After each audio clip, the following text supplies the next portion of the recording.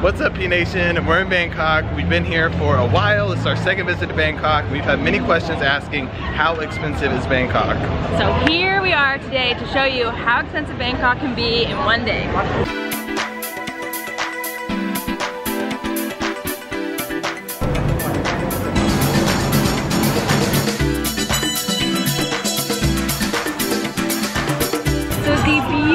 Aspect of Bangkok is that even if you are on a budget, you can get relatively nice accommodation for very little.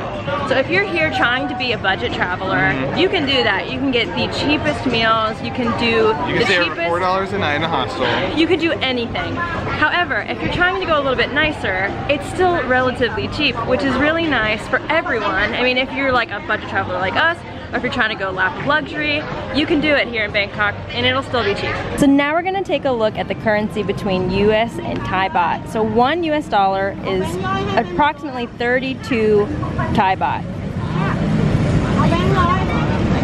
$5 is approximately 160 Thai baht.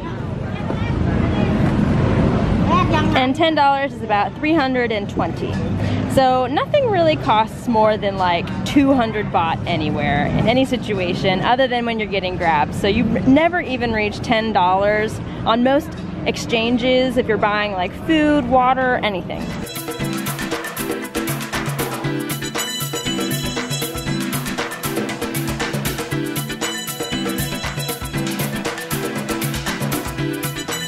So like we said before, this is our second time here in Bangkok. The first time we were here, we spent $22 a night.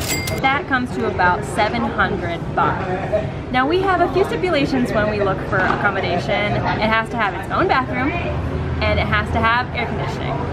And on the plus side, the first time we ever stayed here, it was a huge room. We had 2 big beds, great big bathroom, probably one of the biggest bathrooms we've ever had while in Southeast Asia, and our own balcony, so we had a view.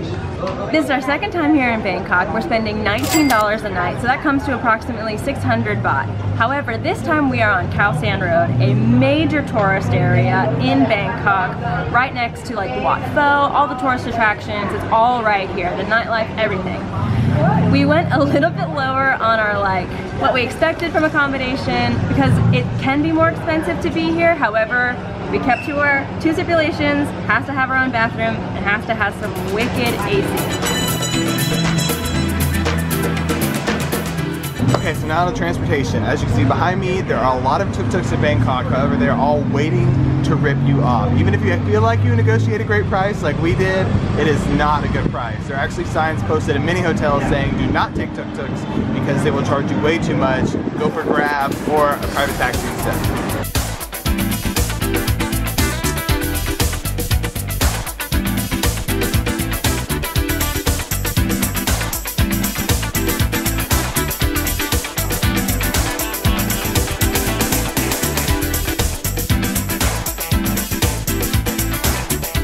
We are out here showing you attractions on a budget, and we actually came across like the newest mall here in Thailand. It's called Icon Siam, and if we're not mistaken, it is the actual biggest here in Thailand.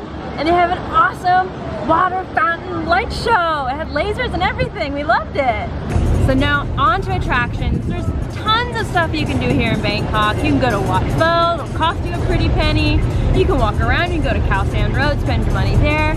But today we went on a tourist boat down the river. You know, like we started at the very beginning at the top of Bangkok, and it kind of takes you all the way down. It's 60 baht per person, that's $2 each, one way. So to go round trip, it's $4 each a person. But still, it's a really good deal for like seeing the river, seeing all the temples on the river, getting a close-up view of everything that you really can't see from far away. It's really, really nice, and the boats are very nice as well. And it's efficient. So we had fun doing that, but you can do so many more things in Bangkok. It's really like a tourist city. They have tons to do, museums, tons of temples, lots of food. You can really have fun here.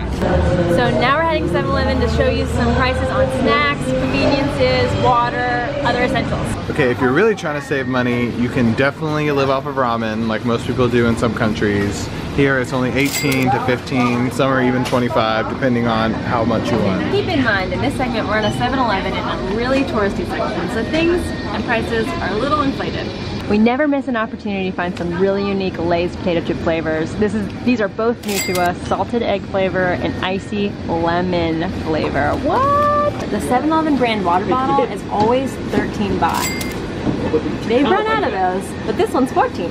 Iced coffee is 12 to 8. Iced tea is 25. Sodas will cost you 12 to 15. My favorite protein snack slash pick-me-up, salted peanuts, is only 10. Pro tip, if you're in Thailand, you need to get barbecue flavor coated peanuts. They are amazing. If you're backpacking through Thailand, you definitely want to check this out. They have all these different varieties of like toast.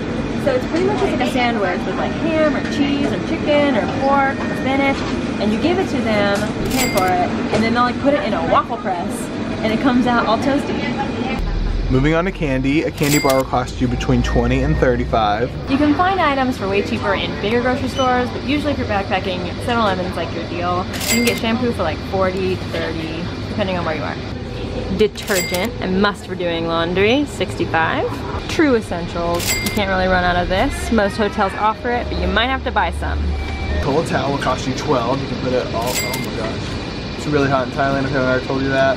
It's 34 to 38 degrees all the time. Okay, we got our pre-dinner drinks, and now it's time to find some dinner. Okay, so as you can see, there are many options. Like I said before, tuk-tuk is not a good idea, but in the back, I don't know if you can spot that, but it's a bus. They're super rickety, but they will get you where you need to go, and they are less than 50 cents to ride. Okay, so now into food. Street food is always the cheapest option. It might not be the best bet for your tummy, but places like this are everywhere. Pad Thai is 30 to 50 baht, depending on if you want egg or chicken. And then roti, which is right next to it, which is a banana pancake everyone loves to get here, is 40 to 60, depending on if you want Nutella on it, or some crunchy sprinkles, just it's up to you. So depending on where you are, fruit smoothies are the way to go. They can be like 30 baht, which is $1, or they can range from like 30 to 60, sometimes 70, depending on like if you want to add a bunch of different fruit in there. But if you're here and you're on a budget, definitely look for that 30 to 40 price range. That is the best. So we're back at the one we showed you earlier. We are definitely getting a banana Nutella roti.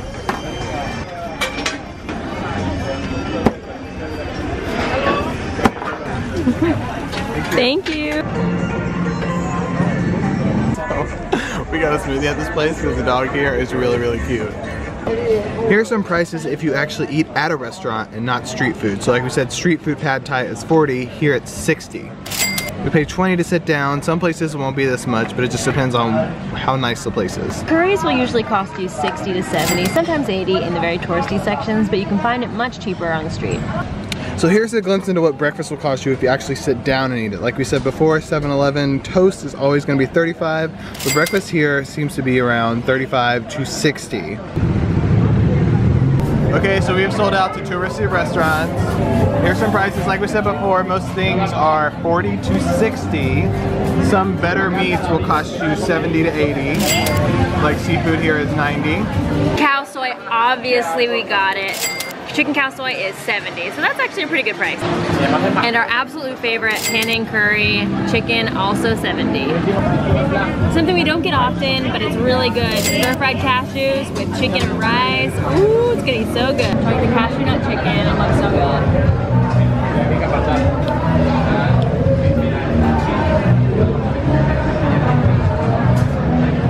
Cashews are amazing, chicken is amazing. It's like just a salty, sweet sauce. And it's got tons of vegetables, which we really need. Very good. Okay, and this is a cow soy. It's basically a creamy broth soup. And if you watch any of our vlogs, you will know this is one of our favorites. Here they don't have mustard greens with it, but it still looks very good. Okay, so let's see how this compares. I don't know how to describe what this tastes like, but the closest thing to heaven you're gonna get in Thailand. Okay, so this is a recap of our one day on a budget in Bangkok. So like we said before, our hotel was only $19. Water was 50, lunch 190. You know, we did the boat ride, which is 60 baht per person each way. Mango sticky rice is 50, banana Nutella was 60, pineapple smoothie, dinner 220. So total, it comes to $49 US for one day 2 people on a budget in Bangkok, that is a great day.